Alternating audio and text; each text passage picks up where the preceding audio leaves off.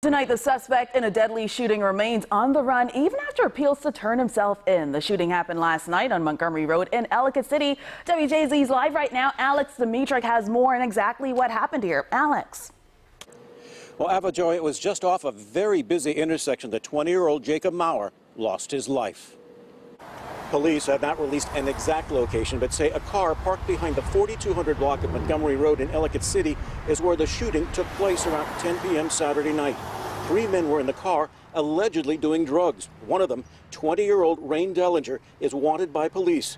Investigators say Dellinger fired one shot, killing 20-year-old Jacob Maurer. Dellinger ran from the scene and is still at large. On social media, people are urging Dellinger to turn himself in to Howard County Police. Maurer lived only a short distance away from where he died. An acquaintance of the family asked that they not be disturbed. Dellinger has prior arrests for burglary and thefts. Why he fired the shot is unknown at this time, as is his whereabouts. Well, the third man in the car was not injured. Police have not released his name. Alex Dimitrik, WJZ.